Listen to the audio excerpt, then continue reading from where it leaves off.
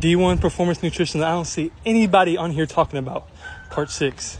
A couple videos back, I mentioned for a slight second how our coaches would tell us that we need to eat and drink our protein shake immediately after we finished our workout.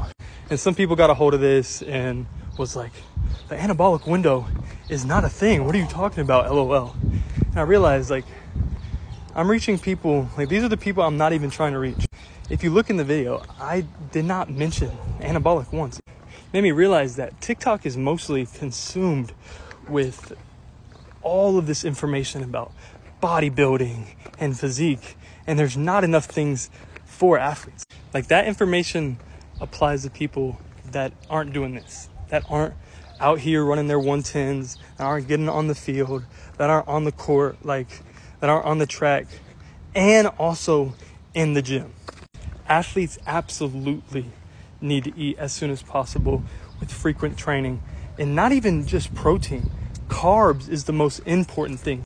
Studies have found that muscle glycogen synthesis is 50% higher within the first 2 hours. And what muscle glycogen synthesis is the process of rebuilding the primary fuel source of your muscles. What's found to increase it even further is pairing those carbohydrates to a 4-to-1 gram ratio, meaning for every 4 carbs, you get 1 gram of protein. It increases it even significantly higher. It's been found if you have at least a 3-hour delay of no carbs, no protein, that there's a 70% drop in your muscle recovery.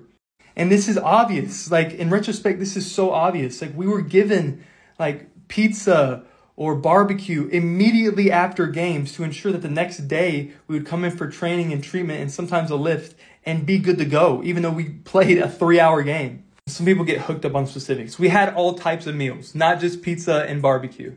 During fall camp, we were required to eat in the morning for breakfast. We were required to eat right after practice. We were required to have our protein shake and a snack after lift.